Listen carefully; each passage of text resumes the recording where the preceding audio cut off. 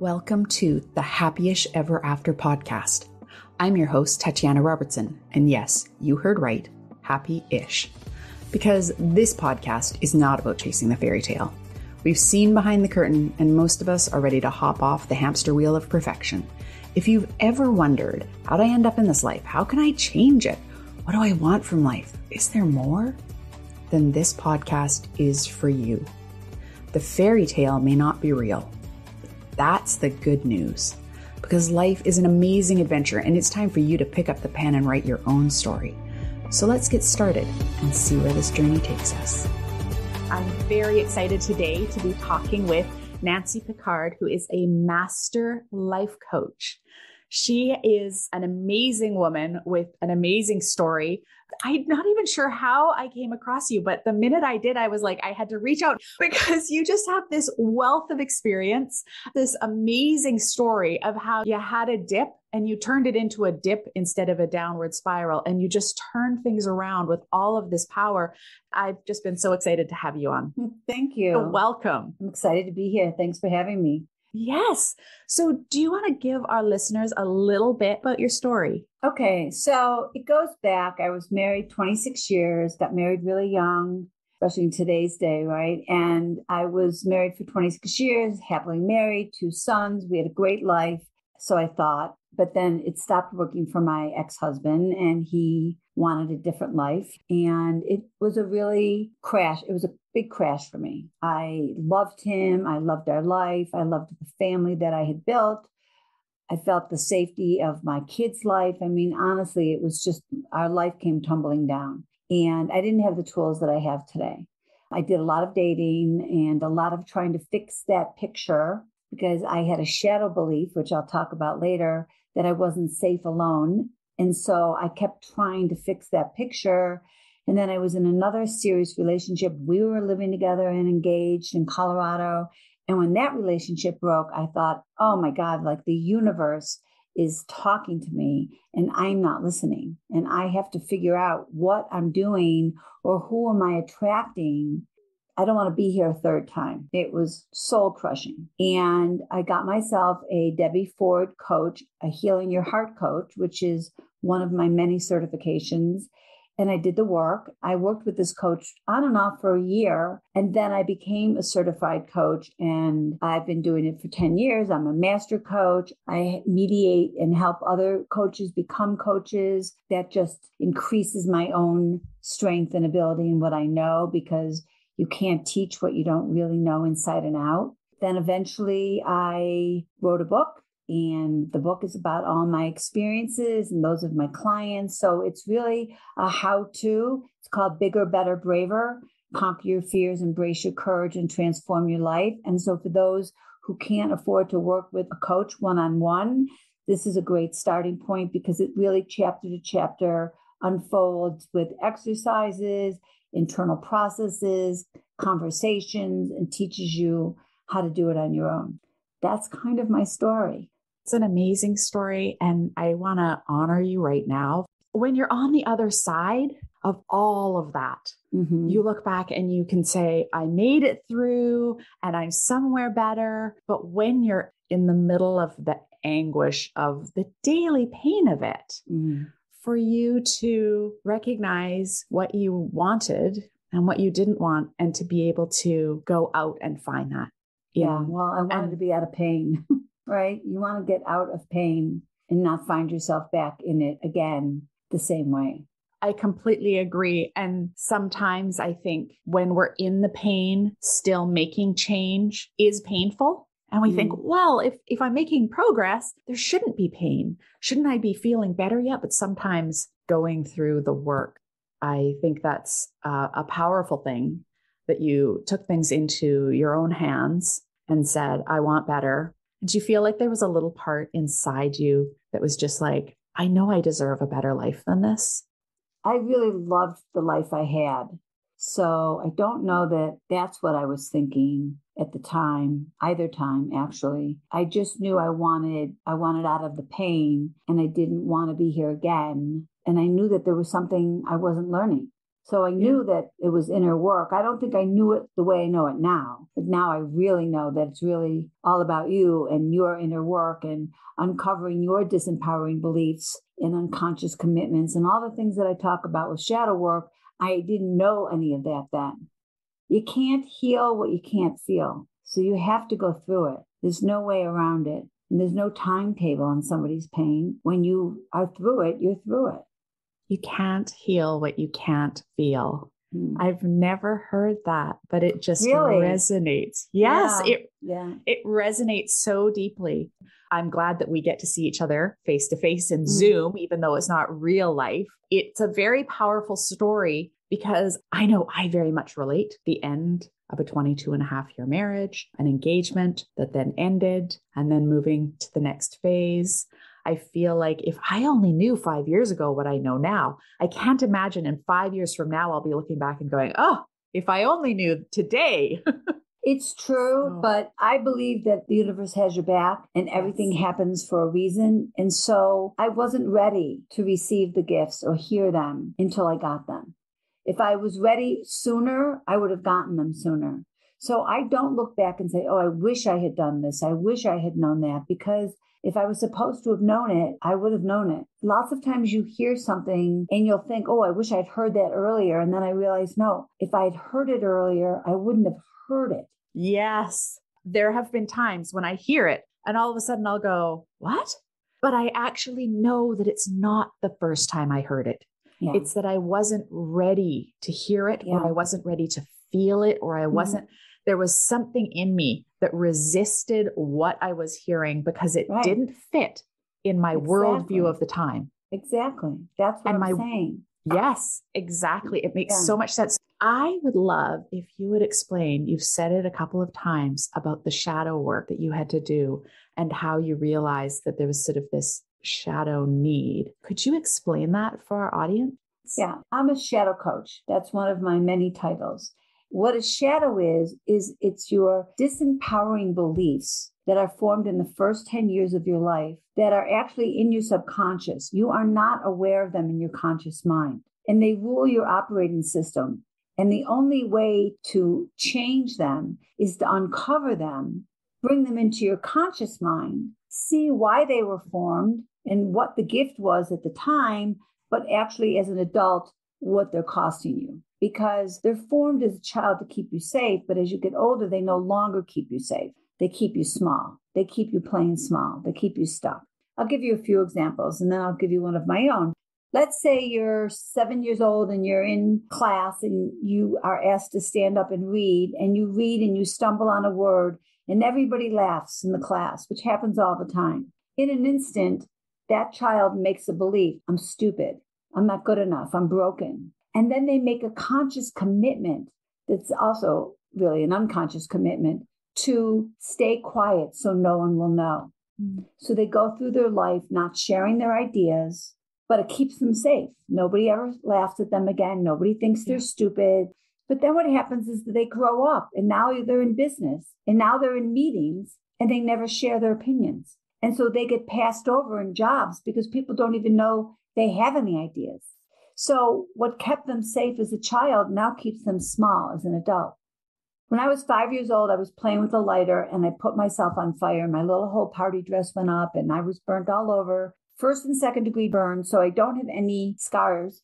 And I didn't get in trouble because my parents were just happy I was alive, and I spent a week in the hospital. And so I didn't really think it changed my life in any way. But fast forward, I was divorced, and actually I was out of another relationship, and I got into a car accident and I had PTSD, and my shadow coach at the time said, let's do a session around it. And we did. And what came out was that this little 5-year-old girl was still inside me, afraid because now I had once again almost died. And my coach says, what does she want you to know? And she wanted me to know that I wasn't safe alone. Mm-hmm. Now, that makes total sense for a 5-year-old who puts herself on fire. I wasn't safe alone at the time. But as a 50-year-old who's now divorced, I was safe alone, but I didn't think I was. So I kept trying to fix the picture, and I was never happy alone. I was so needy. I needed a man. I needed to fix that picture. And once I uncovered that belief about myself, I could give myself a new empowering belief that I was totally safe alone. I'm financially secure. I'm healthy. My children are grown. I can do anything I want to do. That was a whole better empowered, conscious belief than the disempowered one that I had. Wow. That's an amazing example. So thankful that you were okay out of both of those situations. Thank you. How amazing. That's the thing, is that when we're 5 years old, the story that we tell ourselves, the belief that we create, might not be one that our rational adult self makes sense. Correct. And yet we internalize it. Some more examples would be, my voice doesn't matter. I need to please everyone to be loved. I need to be perfect to be loved. Love in life means taking care of others before myself. My voice doesn't matter. People with money are bad people. I'm not good with money. There's just so many. There's so many. I mean, there's a million of them, but all of them funnel down to I'm unworthy. I have a lot of clients who were physically abused as a very young child. They make the belief that they're not good enough, or they're unworthy, or something's wrong with them, or they're unlovable, or they need to be invisible to be safe. And therefore they gain 200 pounds. They let themselves go because they don't want to be seen. All of these beliefs are what affect them as adults, and they're just not aware of them. And so you bring situations and people into your life to prove the limitations of your belief. A woman who thinks she's not worthy, she bottom feeds. She only dates like losers because that's all she thinks she's worth. And then she gets to say, see, this is who I get. But that's who she attracts. And then she thinks, I literally have a client who thinks that anybody who wanted to date her, she needed to be grateful and date them. Wow. Yeah. So that's the work. People come to me because they're unhappy in their job, in their relationship. They want out of a relationship. They want in a relationship. They want to move across the country. They want to leave their lucrative position and try something new. They just lost their partner, whether from divorce or from somebody died, and they don't know how to move on. All of these transitions, you're stuck because you don't know what's keeping you stuck. So you have these beliefs, and these beliefs also create fears. And then an event happens, you make it mean something, and then you do an action, and that action is really disempowering because the belief was disempowering. So when people come to me and they're like, I don't know why I always sabotage myself over and over and over again. And it's because your disempowering belief becomes a self-fulfilling prophecy. Yeah. You see life through that very small lens, and then you try to prove your limitations. Yes. Our brains are really not as smart as we think they are. No, not at all. At a subconscious level, when you have a belief, this is what I've come to understand. When you have a belief, your brain will do everything it can to prove that you are right. It will look for proof. If you believe that you are unlucky in love, it will demonstrate over and over that's the truth. Yeah, exactly. It's called cognitive dissonance, Yes. which means that your brain wants what it knows, even if it's not good for you. So if you're an abusive father or an alcoholic parent, you can't believe that you find yourself at some point back in that same relationship. But that's because your brain knows that relationship and is happy with what it knows. I had that experience when I started dating, and I had a friend say to me, you are an expert at walking on eggshells. And so you went out and found somebody and you started walking on eggshells. And she said, and you went, I know how to do this. Right. And I was like, don't be silly. Why would I try and set myself up like that again? Oh boy, I did. Yeah. I did. And I was fortunate enough to have a friend who saw what I was doing. But here's the thing. So then at that point, I recognized what I was doing and I saw it, but then I was still stuck. Because that's just the first stage, bringing it to the conscious understanding. So once you understood, and I want to make this clear to our listeners, so when you realized that your 5-year-old self was saying it's not safe to be alone, I'm sure that wasn't the end of the journey. It's not like you go, oh, I'm afraid to be alone. Okay, all done. I'm good. So what's the next thing? First of all, that's like an onion that has to be peeled back. And every time you catch yourself, you're like, oh, there it is again, that belief. you peel back another layer and you peel back another layer, and it gets easier and easier and easier. The other thing is that you have to recognize that your fears are never going to go away. You have to have faith that the universe has your back, and whatever happens is supposed to happen, which means if you fall on your face or you succeed, there's lessons and gifts in that right then and there. There's constructive feedback in failure. And maybe it wasn't your time. Maybe you didn't know what you needed to know. Maybe not being picked was actually being chosen. Yeah. You have to really know that everything happens for you, not against you. And take the lessons, look for the lessons, use your life as a laboratory. The juice is in the journey. It's not just success. It's not just the end game. Because the only difference between successful people and not successful people is that the successful people didn't quit. They just kept at it until they finally were successful. And so our disempowering beliefs also create our fears. I have had to learn over and over and over again to move forward with my fear. If you wait to be in a fearless state, you're going to wait the rest of your life. Yeah. So I have gotten really comfortable being uncomfortable. I know it's short term, and I know that my growth is on the other side. And so I step in. Even if my heart is in my throat, I step in and then I relax in the situation, and then I am successful. And I move on. And if I'm not successful, I lick my wounds and I say, okay, what worked? What do I want to keep? And what do I want to get rid of? And what can I do differently? I love it. Treating it like a lab, like a science experiment. Mm-hmm. Yeah. But it's hard. Like it's really hard, and it can be really painful. You know, it's in some ways, it's a lot easier to work with a petri dish than it is with our lives sometimes. Life is hard. It is. There's so many times in my life that I'll lose 5 or 10 pounds and I love this. I love my body like this. This is how I love it. Could I just spray it? And obviously you can't. And life is the same way. You feel like you're rolling along and everything is really working for you and with you and to you. And then something happens again. It's those people who think bad things are not going to happen that have the hardest time with them, because bad things do happen. They do. They happen to everybody. I agree. Like bad things just happen in life. And yet, what is it that they say? Pain is inevitable, but suffering is optional. Exactly.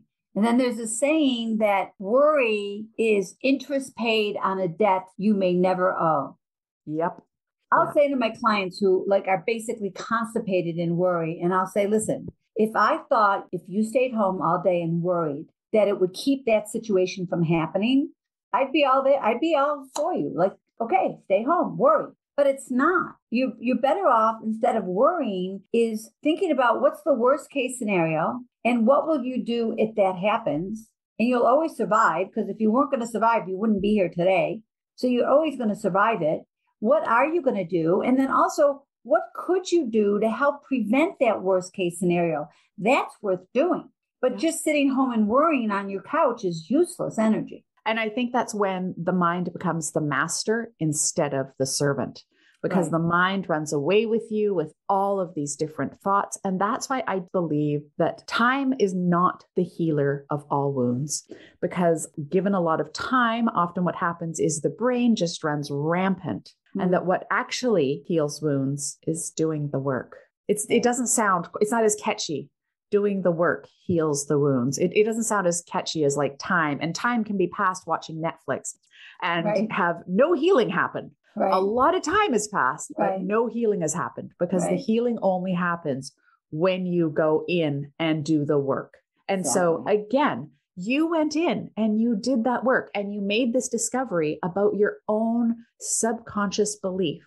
Once you understood that you had this belief that you'd been carrying for 4.5 decades, then what was the next thing? Like, how did you take the next step once you understood? So if somebody has an understanding, what's the next thing that they do? You have to start moving forward with your fear. So you give yourself a new empowering belief. So in my case, it was, I am safe and healthy alone. I'm safe and happy alone. I put it on a sticky note. I etch it into my brain. I do tapping. I do all kinds of affirmations. So I see it all the time. And then you make action. Life does not happen without action. You have to put the action to the belief. So I started to go to dinner once in a while and sit at a bar by myself. And then I went on a backroads trip by myself. And then I went and climbed Kilimanjaro by myself. I flew to Africa and climbed Kilimanjaro with a group of people I didn't know. And amazing. So, yeah, I'm sorry. I just have to say, because you're just like, well, I did this and then I did this. Like you didn't just, though for some people, sitting at a bar alone might be their deepest fear. But I've just got to say, okay, this is amazing. You flew halfway around the world and said, I want to do this. I'm going to do it. Sorry. I just had to. And it's interesting because I have girlfriends that travel alone, really travel alone a lot. And when I travel alone, I do go to group things. Like I do a bike trip with a backroads group, or I went to this beautiful spa in Thailand. Like I did some amazing things. But once I was there, I was more set up that there'd be people. But still, I still did all those things and left my family and my thing and went off and climbed Kilimanjaro at 61 years old and rocked it and loved it. Those are the things. You have to create new beliefs. You have to do positive affirmations. And if you don't know what tapping is or etching is, you can Google those things. And I think on my YouTube, I have a whole tapping exercise. But you're doing things to change the neurons in your brain, a new pathway. So instead of believing you're not safe alone, like this in your brain, now you've got a new one. I am safe alone. I am safe alone. I am safe alone. And then you put action to it. And the more times you do it, it creates more confidence. Action does create confidence. Mm-hmm. And the power, I know you said, well, I'm not really alone because I go there and I'm with all these people. But if you were still in that place of subconsciously believing that you weren't safe alone, you wouldn't have made the connections. You Correct. Wouldn't have gone there because you would have felt alone just in making the booking. And I absolutely believe that the confidence comes from the actions, because when you do it, I mean, you did Kilimanjaro at 61. You don't even look 61, though. I don't even know what 61 is anymore, right? Like age just seems so meaningless now, but just the physiological of like me at 51, my body is not the same as it was. It does not take the abuse. Like that is a physical feat that men and women of half your age may not have been able to do. So it's a strength on so many levels. And now you forever will be a person who summited Kilimanjaro. You will forever have that. It's true. It must be the most amazing feeling when you come up against something to be able to draw from such a deep well. Yeah. And I trained for 6 months, and every scary thing I did, I went to Tony Robbins and I walked on fire and I skied double black diamonds. I did all kinds of things. And every single thing I did, I would say, well, if you don't do this, you won't be able to climb Kilimanjaro. Like these are all things you have to try. Yeah. A lot of self-talk. Here's the thing. You always feel so proud of yourself on the other side of trying something. Whether you win or lose, the fact that you tried it boosts your morale, boosts your self-confidence, self-love, self-trust. That's the gift. That's why I say the juice is in the journey, because just doing it makes you feel so proud of yourself. Yeah, I believe it. I really do. I love this story. I love this conversation. It's so hard when you're in the middle of it to be grateful for the day-to-day process of working through the discomfort until you're on the other side. Yeah, except that I have gotten to the point where I recognize the feeling of the fear of going on a podcast, or I was on Extra TV, or I do these master classes. Like some of the things to somebody else might look like, oh, it's nothing. I have some fear around it. I don't even say that anymore, because being afraid, being nervous and being excited, nervous and excited, they give off the exact same chemicals in your body, but it's different feeling. So don't even say you're nervous. Just say you're excited. Change what you say. Sometimes I say I'm nerve-sighted, like I try not to say ever that I'm nervous. It's the same cortisol. Everything's going to be the same that happens to your body, but the mindset is different. So just say I'm excited. I'm excited. I'm going to get the opportunity to do this, even though deep down you're really scared to do it, but you're just being excited about it. And then you do it and you can feel how good you're going to feel on the other side. It's such a relief to get on the other side. I go through that right now with launching a podcast. Right. Right. Yeah. But if you know Glennon Doyle, she has a word that I love, and it's very similar to yours. It's the scared and excited. So she calls it skited. Skited. Yeah. Yep. She's very skited. Cute. And I was like, yep, that's it. There are times like fear is a legitimate thing. Mm-hmm. I don't want to walk down a dark alley at nighttime in a high crime rate area. Right. My fear is doing something good. It's telling me that I need to keep myself protected, but being able to determine when that feared, scared, when it's actually much more about I'm getting out of my comfort zone, that's a little bit different. And that's when I think of it as being a little bit more a skited feeling where I'm scared, but there's also this bit of excitement of launching into the unknown.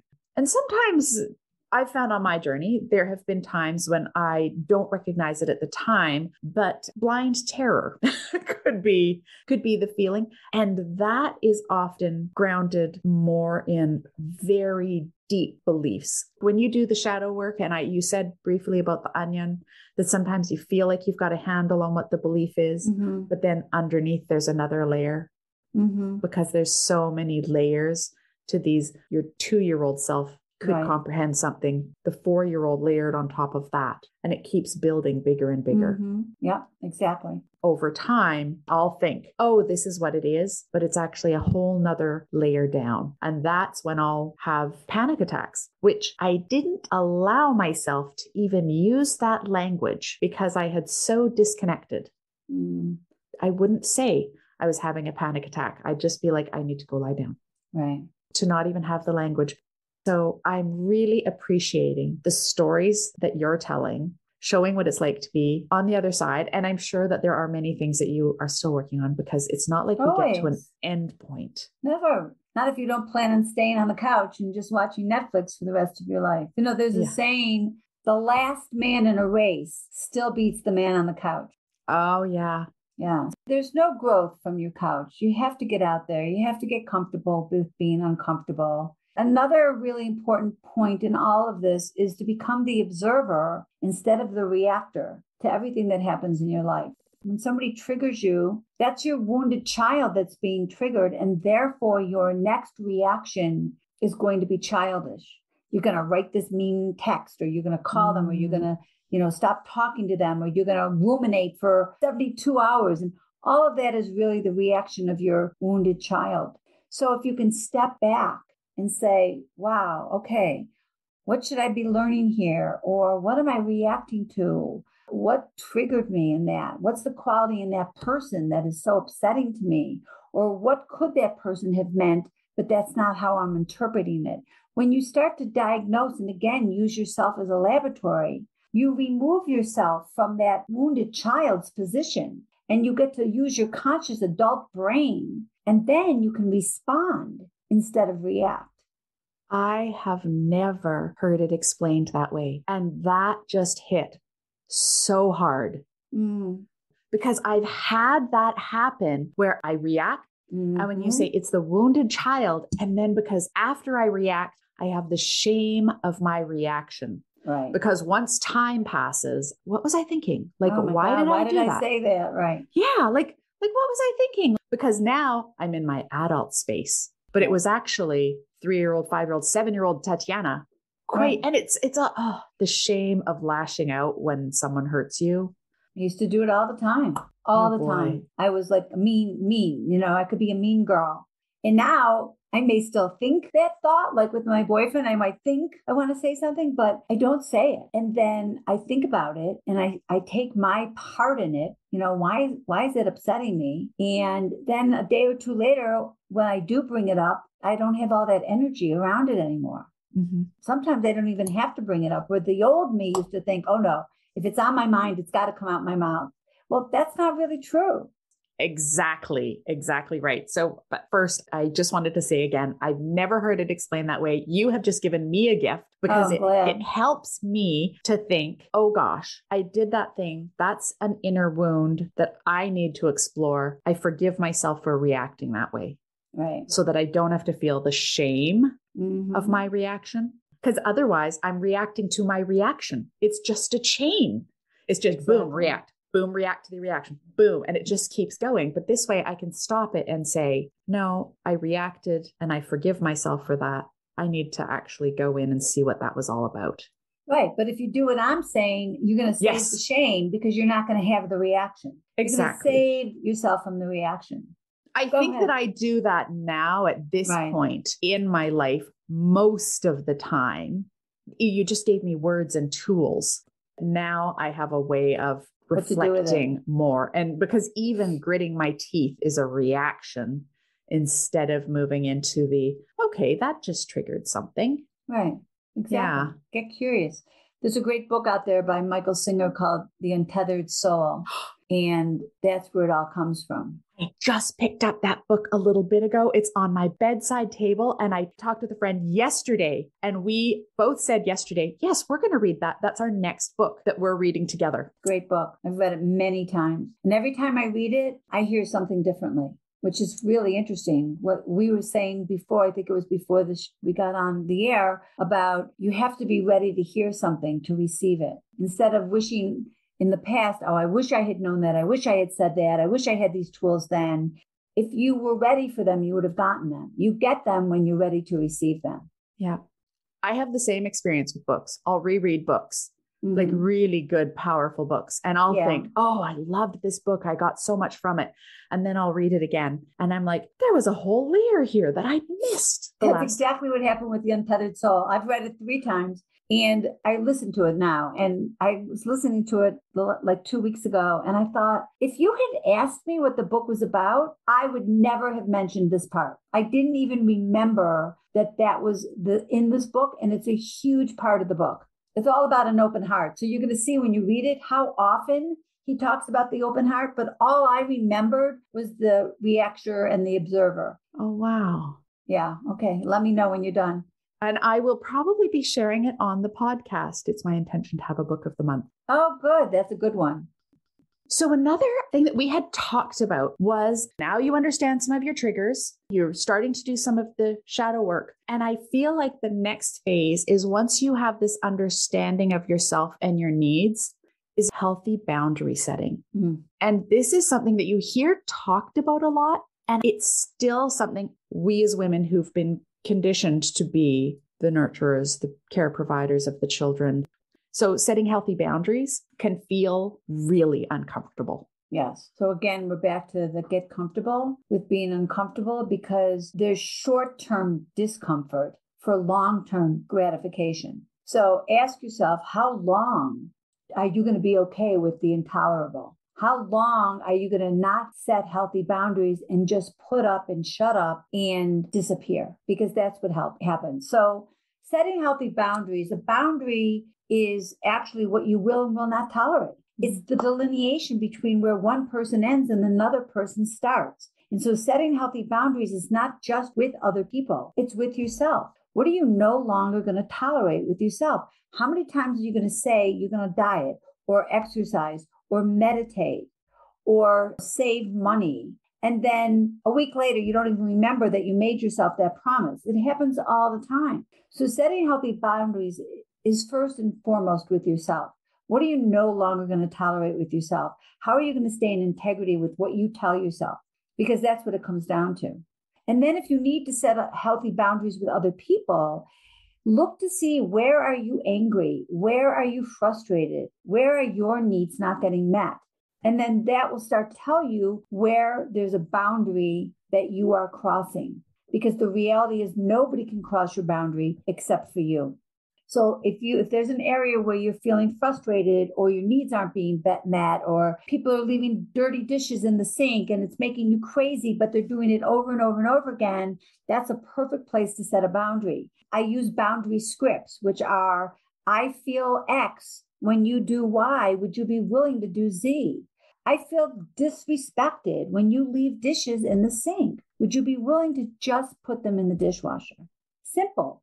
Mm-hmm. And then if they don't do it, it's you and you just let it go, then you're crossing the boundary, because you can't really make anybody else cross the boundary. You can hope that they will, but you have to have a plan B. Well, in order to honor and respect myself, you're not doing it. So I'm going to buy paper plates so you can just throw them out. And I'm no longer available for you to use regular plates. Or you're in business and you say to a coworker, I feel really upset when you talk over me in a Zoom meeting. Would you be willing to wait till I'm done before you step in? And in order to honor and respect myself, the next time it happens, I'm going to just in the meeting say, I'm sorry, Joe, I wasn't finished speaking. So that's you setting a healthy boundary and then having the next step if they don't do it. And boundaries are about everything. Now, the reason why boundaries are so hard is because of our shadow beliefs. If you were brought up that love and life means taking care of everyone before yourself, then you don't know how to make yourself a priority. You feel guilty making yourself a priority. You think selfish is a bad word and selfless is a good word, and that's not true. They're on a spectrum, and you've got to be selfish sometimes, and you have to be selfless sometimes. But if you're always selfless, you disappear. You have no needs. So then you have no self. You have no self. You have no needs. Nobody knows your needs because you don't even know them, and you don't make them a priority. So just like stepping out of your comfort zone and doing something you're afraid to do, when you start to set boundaries, you feel amazing. You're so proud of yourself. I had a client who wasn't on the title. She'd been with somebody for 15 years, but she wasn't on the title of the house. And it really bothered her. She felt very disempowered, but she'd never asked to be on it. Mm. And when she asked with ease and flow of a boundary script, it was taken care of, just like that. She was amazed. Many times we fear the reaction of the other person, but the other person is actually happy to give us what we need if we just ask for it.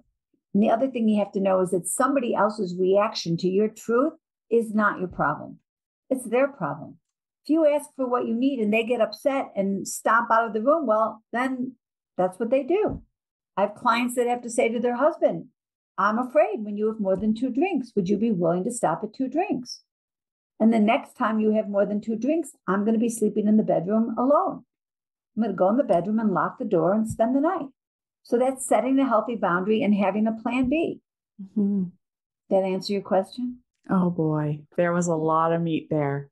And other people's reactions are not your responsibility. Right. I think this is one of the toughest lessons. It's one I struggle with. I know in my head, but my body still has a reaction when somebody crosses it. I worry and I get anxious and I take on their reaction and try to calm them. But that's the discomfort in maintaining the boundary. That's the discomfort of, regardless of what their reaction is, it's not actually mine. It's my boundary. Right. And their reaction is not something that I own. It's not something I'm responsible for, but it feels uncomfortable for me because I'm doing something different than what I did in the past. Right. In the past, I'd set a boundary, but everybody sort of knew that it was kind of a boundary, but not really, because a boundary isn't a boundary if it's sometimes there and it sometimes isn't. No. That's not a boundary. That's a pervious surface, right? And I've said something sometimes and people will say, well, you're so judgmental, or that was so mean, or whatever. And I'll think, no, it's just my truth. And I'm sorry that it upsets you. I wasn't trying to upset you, but your reaction to my truth is not my responsibility. It's yours. Yeah. I'm telling you what I need. If that upsets you, I'm sorry, but I'm going to do what I need to do. Yeah. This has been such a monumental shift.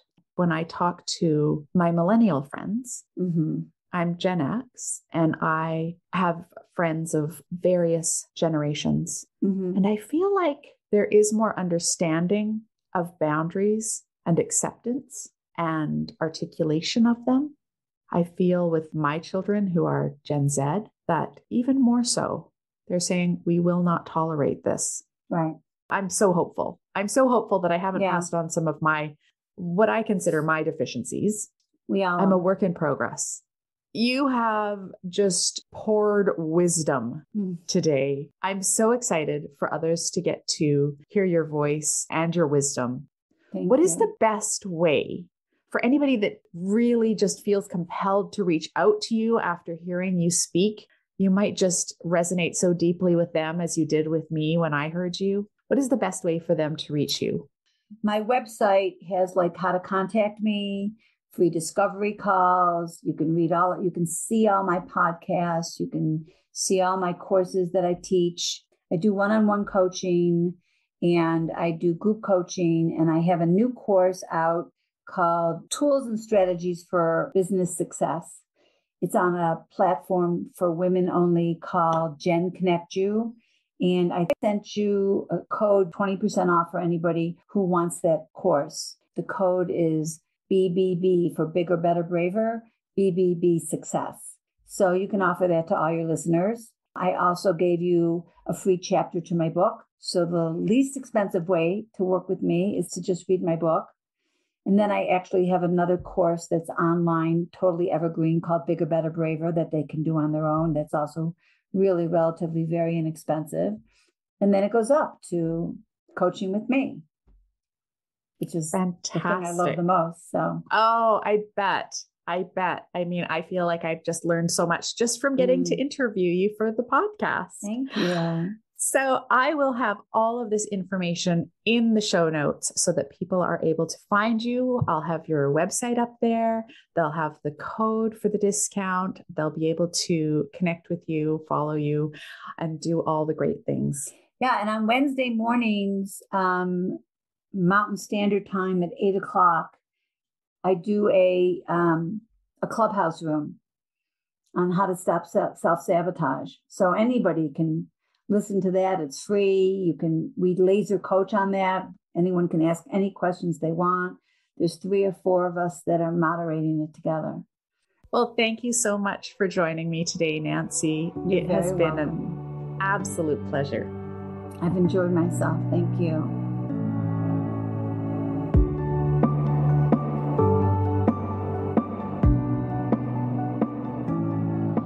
And now for the recap. What an amazing conversation with Nancy. We covered a breadth of topics, but it always circled back to the shadow beliefs. Here are a few highlights. Shadow beliefs are formed in your first 10 years, and they're part of your subconscious mind, and these subconscious beliefs become part of your brain's operating system. The only way to change shadow beliefs is to uncover them and bring them into the conscious mind. Then we start to explore why they were formed. Once you understand why these beliefs formed, the next step is to look at how holding on to these beliefs are impacting you today. Nancy gave the example of a child who'd been made fun of for their speaking and how they turned that into a belief that keeping quiet meant keeping safe. But over time, as an adult, they kept quiet and then kept getting passed over for promotions because no one saw them. Their belief was no longer keeping them safe. It was keeping them small, and it was even hindering their development and their progress. And here is why these shadow beliefs are so persistent. It's because how the brain works is that it always wants to know things. So it will go to the thing that it knows, even if it's not good for you. So if you know how to keep quiet and not speak up, then it feels incredibly difficult to speak up and promote your ideas. And so the shadow belief persists. But in reality, whether you fall on your face or succeed, there are lessons and gifts in both. This is why, to overcome these shadow beliefs, we need to get comfortable with being uncomfortable. Really, we talked about 5 steps to addressing the shadow beliefs, and they were: 1, identify the belief. 2, understand the negative impact the belief is having on your life today. 3, give yourself a new empowering belief to replace the old disempowering belief. 4, help your brain adopt the new belief by building new neural pathways. This can be done through affirmations and tapping, but most important is to take action. So while the first 4 are important, this 5th step is critical, and this is the action step. The brain needs proof that the empowering belief is true. In Nancy's case, she started to go out into the world in smaller and then larger ways. She went on her own and proved to her brain that she could be alone and that she was safe to be alone. And finally, we talked about that old bugaboo, boundaries. Healthy boundaries can cause short-term discomfort, but you get long-term gratification. But what holds us back from making or holding boundaries? It's often our shadow beliefs. When you are triggered or upset by something, or maybe a boundary is being pushed against and you want to acquiesce, whatever your response is, stop. Stop and try and be the observer of your response. Instead of reacting, simply observe. That feeling of being triggered, it's your wounded child. There is an unhealed wound there, a belief. This is an opportunity to explore. Pausing and observing and responding when you can use your adult brain, that is the work. Identifying and doing further exploration of the trigger, that is doing the work. These are the steps to moving past the pain and disempowering beliefs and doing your healing. Thank you so much for listening to Happy-ish. These conversations nourish my soul, and I hope they nourish yours as well. And I've also been asked, how do I share the podcast with my friends? Well, if you're on Spotify, go to the episode and you can click the upward facing arrow or the 3 dots beside it. These are located right below the image of the episode. Both the 3 dots or the upward facing arrow give you an option to copy the link or share directly. On Apple Podcasts, they also have the 3 dots, but they are located in the lower right corner, and that's where you can share or scroll down and copy the link. So happy sharing. And again today, I'm sending you much love on your journey.